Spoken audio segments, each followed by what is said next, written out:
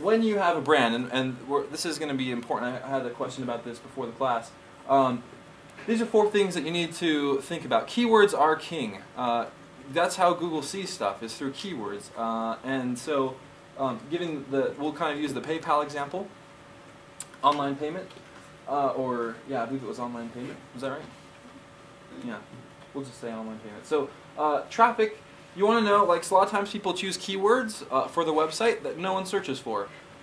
It's a statistic that about, what is it, a quarter to a third of all requests to Google are completely original. They've never been searched for before.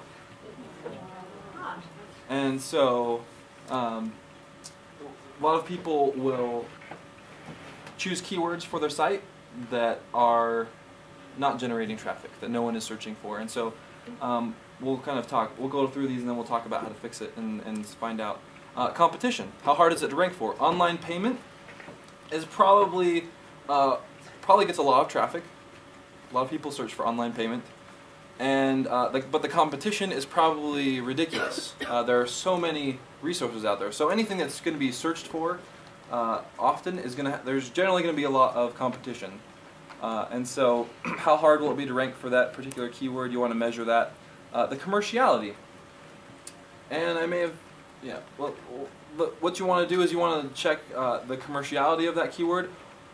If someone's searching for baby blankets,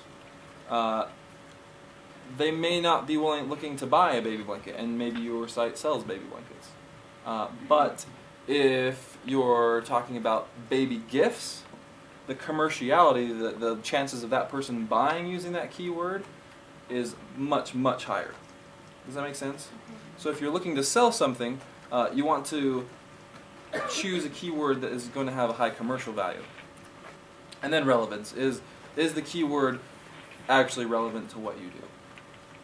So if it's not really relevant to what's on your page, Google actually goes through and they like I showed you there, they just read through your pages and they can actually pull their own keywords out.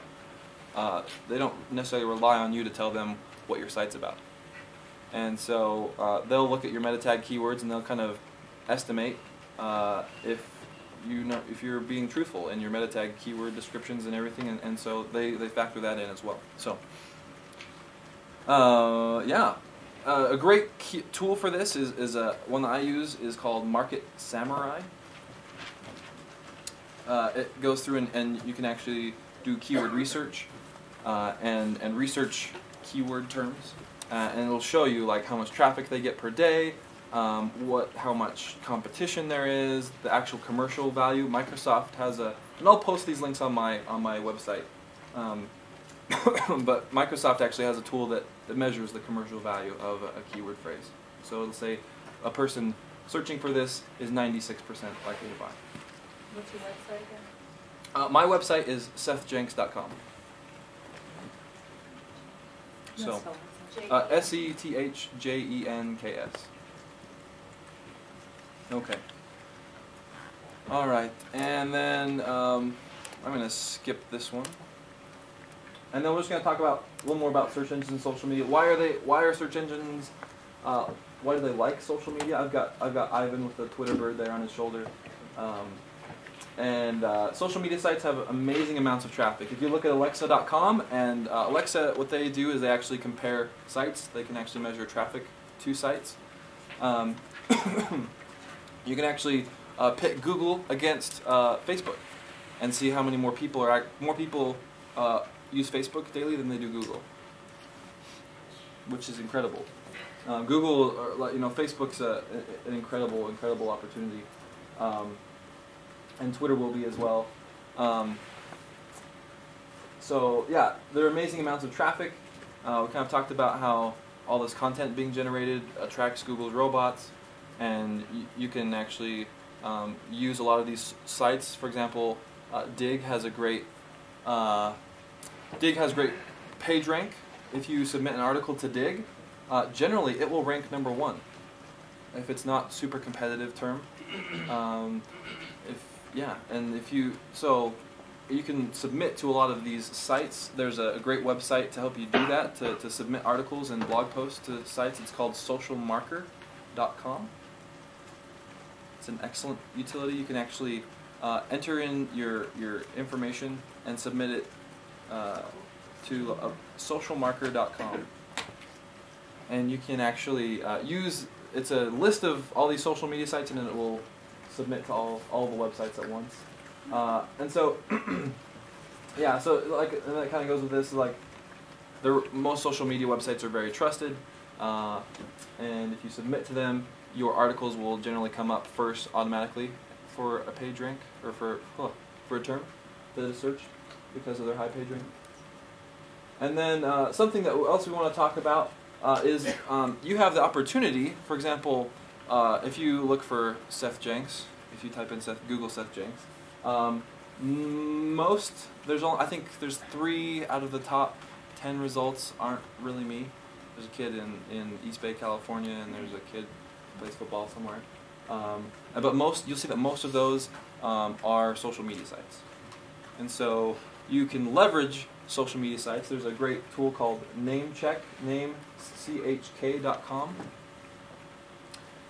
and you can use that to register personas. So you register your name, and you can actually control, by registering your name into a whole bunch of social, like becoming a member of like Facebook, MySpace, all these sites, you can actually control what's being said about your company, what's being said about you, what's being said about your book.